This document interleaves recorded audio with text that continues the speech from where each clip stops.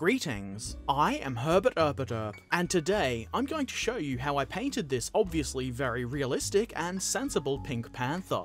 Get it? Dun dun dun dun dun dun dun dun dun. That's probably not even close to how it went, but you can see the joke I'm making? No?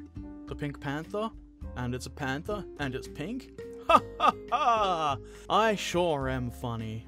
So, if you're looking for hyper-realistic paint schemes, you're probably in the wrong place. This model is the 28mm scale Panther in plastic by Deley. It's the same as the plastic version Warlord Cell. It's not a bad model, but it does have its flaws. The biggest one for me is the hull machine gun port. Also, there's a bit of a gap in the front armour where the upper and lower hull parts join, but that's mostly my fault. If you want to see my build video for this model, you can click the card in the top right, or the link in the description.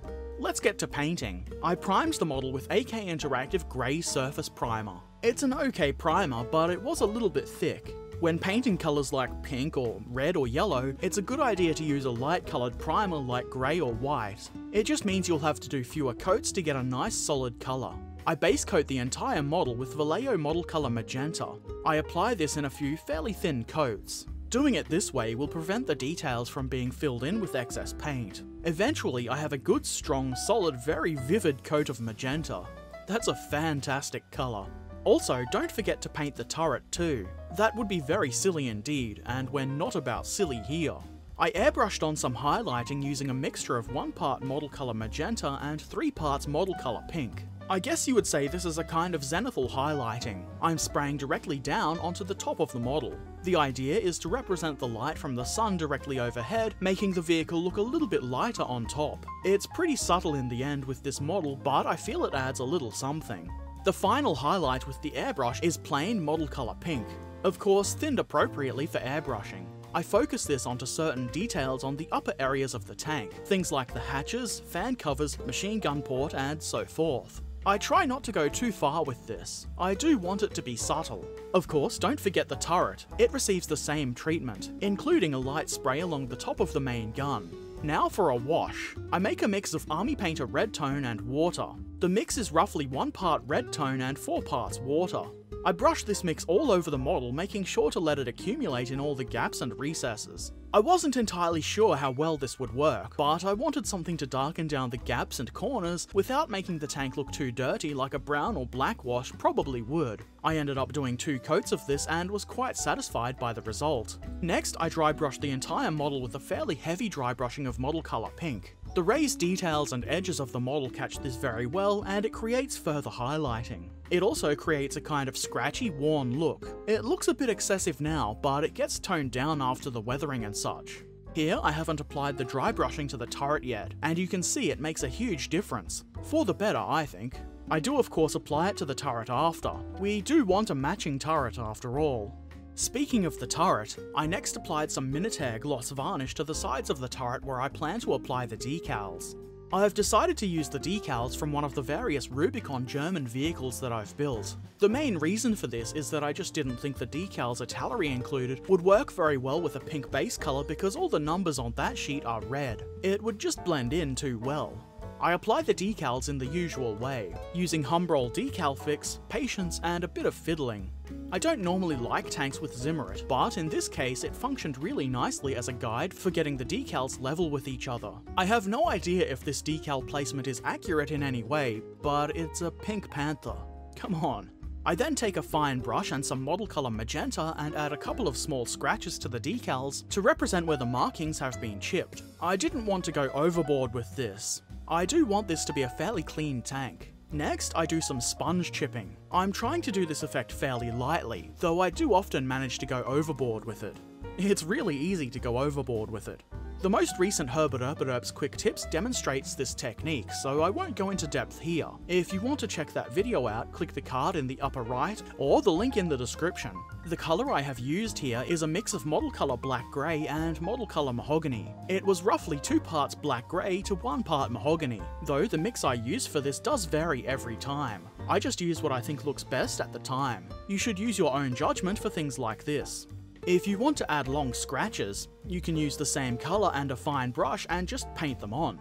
I think this works best when done sparingly. It's also a good way to add chips to the areas the sponge can't reach. Next, I paint the tracks. I decided to try something different to what I would normally do, and I painted these black using Vallejo Model Air black. Obviously, I'm being careful to avoid getting black paint onto the areas that need to remain pink. Also, I'm avoiding the tyres on the road wheels. They'll be a different colour. I wasn't entirely pleased with the result, but it's good enough, and weathering will certainly improve it. It's good to experiment and try things. It is only a model. If it turns out bad, you can always start again. I then paint the tyres with Vallejo Model Air German Grey. I carefully brush this onto the rubber areas of the wheels, trying as hard as I can to avoid getting it on the tracks and rims of the wheels. I can, of course, always fix it later, but it's obviously best to try and eliminate extra steps later by doing it neatly the first time. I really like the different colours on the tyres and tracks. It makes them stand out a little bit. It was at this point I realised I'd forgotten to paint the spare track links on the sides of the hull, so I painted those black too. You could always say they were painted pink with the rest of the tank, but having some different colour on the sides of the hull will help break up the base colour and will look much more interesting in the end. I then continue using the Model Air German Grey and paint the barrel of the hull machine gun and the metal parts of the tools that are stored all around the hull. A lot of these details were a little bit flat, so they were kind of tricky to paint without getting grey on the hull itself. It would be easier if they were more pronounced and raised, but sometimes you just have to work with what you've got, I suppose. Just take your time and go slowly. Next, still using the German Grey, I dry brush the tracks. I figured this would just add a little highlighting to add a bit of interest and depth. This time, I remembered to include the spare track links with the rest of them. I wasn't worried about being too careful or neat with this, but I was trying to avoid getting it on the pink areas. I think it's looking pretty good so far, but those rims on the road wheels look a little bit messy. I fix them with model colour pink. I just gently apply this around the rims. As you can see, I haven't applied this to the forward wheels yet. It works nicely as a highlight, and it gives the wheels quite a bit of depth. Next, I paint the wooden handles on the various tools. For this, I used model colour Beige Brown. I quite like using this colour for wooden handles. Again, go slowly and carefully with this. The parts not being very raised, I had the most trouble painting neatly around the edges, so just be careful. I then painted the jacking block with model colour Mahogany. I just wanted it to look a little bit different to the wood on the tool handles. This is pretty easy to paint, just be careful to avoid the straps holding the block in place. I highlighted the upper edge of this with Beige Brown, just to add interest. I then painted the exhaust pipes with Vallejo model colour Chocolate Brown. I figured this would be a nice base colour for some slightly rusty exhaust pipes. Also, I didn't thin this paint. It's quite a thick paint, and I thought this would help create that slightly rough texture that rusty exhaust pipes have. Not sure how effective it was, but it's worth trying. I will of course apply more rusty effects here later.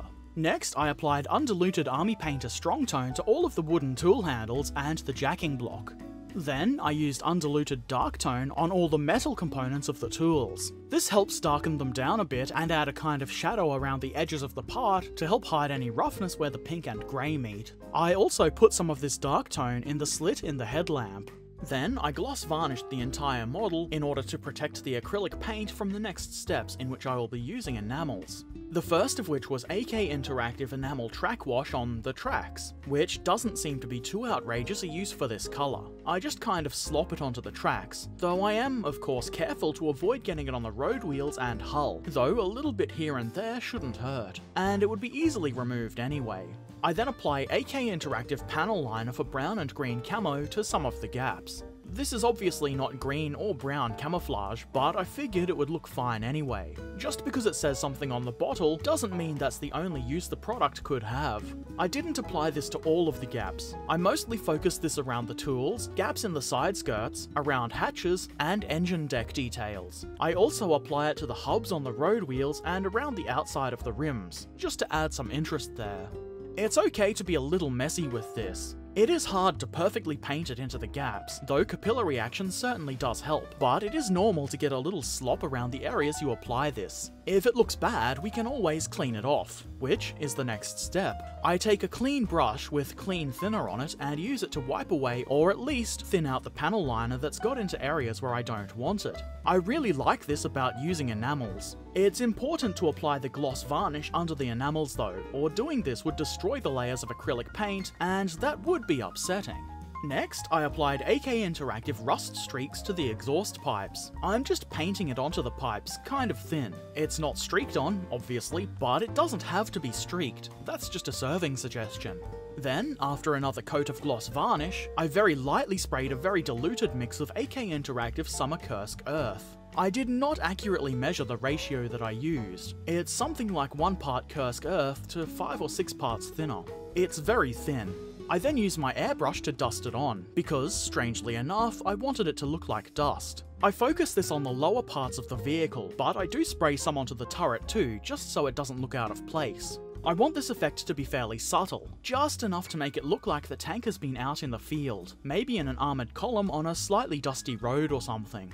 Next, I used AK Interactive Light Rust Wash to add a bit more of a rust colour to the exhausts. It did go on a little bit strong, so after I applied it, I thinned it down on the model with some clean thinner, though I didn't film this. I did this because I didn't want the rust to be an obtrusive bright orange. After all that had set and dried, to simulate some soot on the exhausts, I apply some undiluted dark tone to the pipes. I was considering using my airbrush to lightly spray a little black around the area, but decided against it. In my mind, the engine is running well enough and not making too much soot.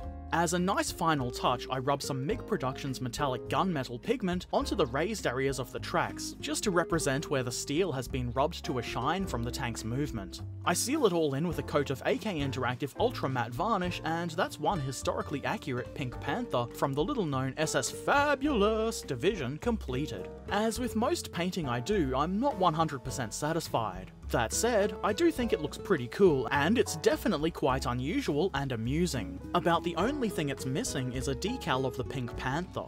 I did try to find one, but unsurprisingly I couldn't. I'm sure there are ways I could have got suitable decals or stickers or something, but I didn't think it was worth the effort. And not including that makes the joke maybe a little less obvious. Using weathering, I've tried to make it look as though it's just a regular in-service tank, rather than one that's just been painted pink as a monument or something. I have seen pink tanks as monuments or in parades, but I find it more entertaining to think that it's just a regular old tank in active service that just happens to be pink.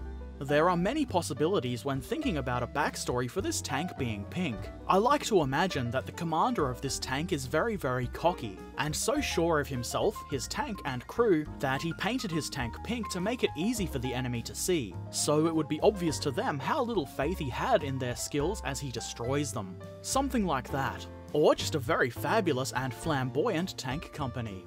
I am easily amused, if you didn't already know that. Okay, so it might be a pink tank, but the techniques and methods I've used in this video can easily be applied to other coloured vehicles, so if you don't care for pink tanks, maybe you can still get something from this. So, what do you think? Do you have any pink tanks of your own? Have you got any other weird and wonderful coloured tanks? Let me know in the comments below. If you have any questions, suggestions, or other comments, relevant or not, they can also go in the comments section. Also, don't forget to do all the YouTubey things like clicking like if you liked the video, subscribing and sharing, and so forth. If you really like the videos I make, please consider helping to support the channel on Patreon. I would certainly appreciate it, and you would get to see my videos a little earlier than everybody else. There's also some patron-only bonus content you could watch. There's a link in the description and on screen now. As always, I shall return soon, so until then, happy modelling and thanks for watching. Farewell.